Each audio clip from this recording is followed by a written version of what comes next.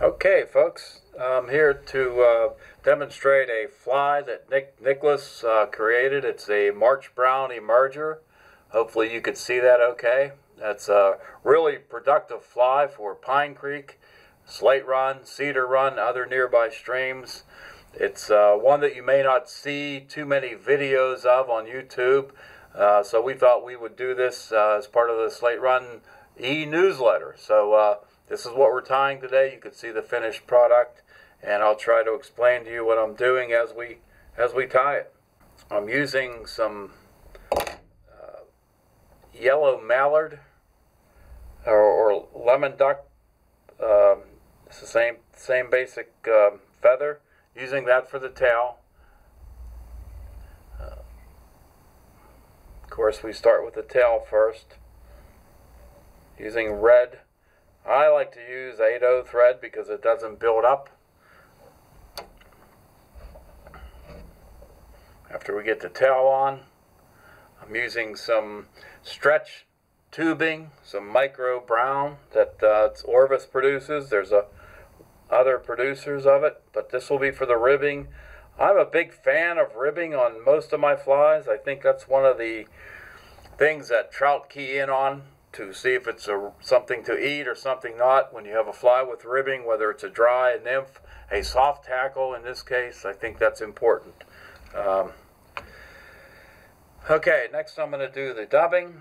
And we're using, again, Orvis product. It's Spectra Blend Dry Fly Amber. It's a March Brown, real good March Brown color.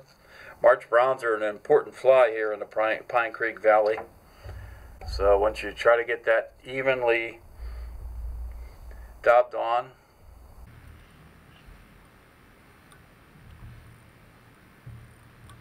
Neatness always counts in fly tying. So you want to try not to double wrap when you're dubbing a fly. You want to get nice even wraps if you can. Sometimes you have to go back and dub over top of an area, but as I said, neatness counts. You want a pretty even body here, and you don't want to crowd the eye. That's a problem that a lot of beginning fly tiers have, is they crowd the eye of the hook, and that's a bad thing. You can tie a beautiful fly, and then you crowded the hook, and you can't use the fly. So what I'm using for ribbing here is this stretch micro tubing. Yeah, there's a good contrast in the color over this March Brown color of dubbing. So I just bring it up here, and we're going to put a thorax.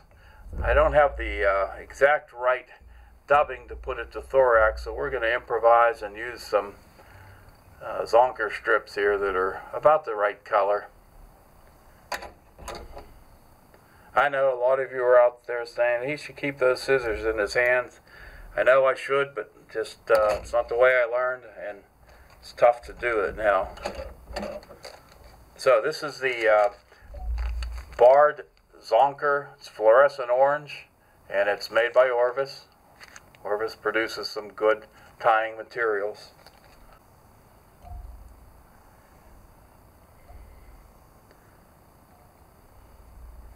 So we don't want to get too much on in one place.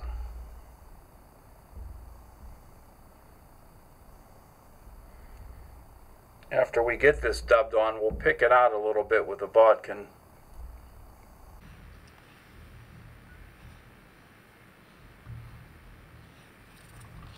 This will be the thorax.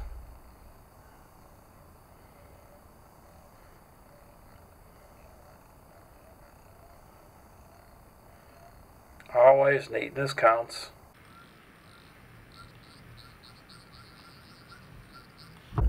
All right, now we're going to put on a Brahma hen hackle. You can pretty much eyeball it, and ideally you want this hackle to stretch back about halfway from the eye back to the tail. This one might be a little bit long, but it really doesn't matter. The fish do not know that you put too long of a hackle on here.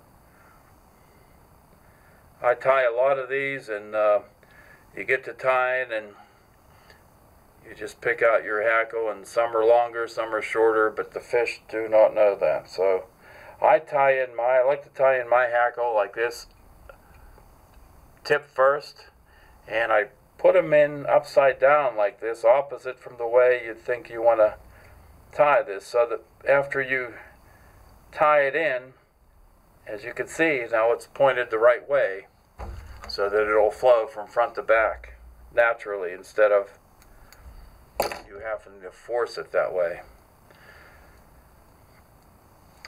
This is a whiting Brahma hen neck. It's a March brown color. You could get these and all these materials you could get at the Slate Run Tackle Shop, and any of your favorite fly fishing shops or mail order will do it, but I like to buy from Slate Run Tackle. So you're going to get this around. I pull back any stray hackle barbs. You don't want it too heavily hackled either, but again, it's not going to matter a whole lot to the fish. So I'll trim this, then we'll pull those back.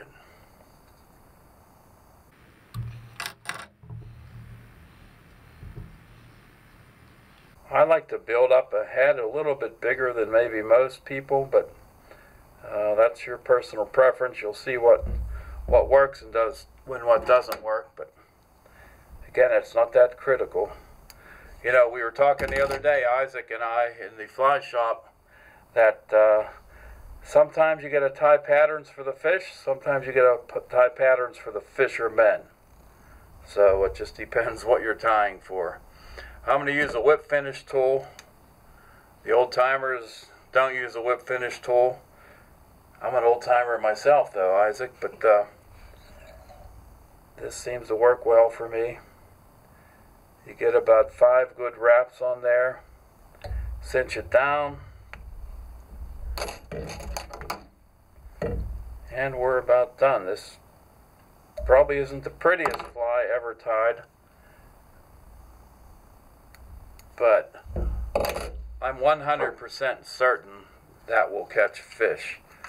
This I like to use water-based head cement. You could use whatever you like.